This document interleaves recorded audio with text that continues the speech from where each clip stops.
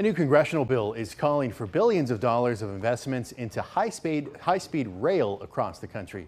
The bill proposes $205 billion to create a national railway system with the hopes of adding over 2.5 million new jobs. Now, the proposal, backed by roughly 30 Democrats, includes prioritizing regions of the U.S. that don't really have access to the aviation industry. The $205 billion would be broken up into annual investments of $41 billion over 5 years. The money would come from grants provided by the Federal Railroad Administration. Co-author of the bill, Congressman Seth Moulton of Massachusetts, said, quote, "We spend vast amounts of money subsidizing planes, which are delayed by weather, and roads, which are crumbling nationwide. We have the chance to think big and think differently. Let's not waste the opportunity."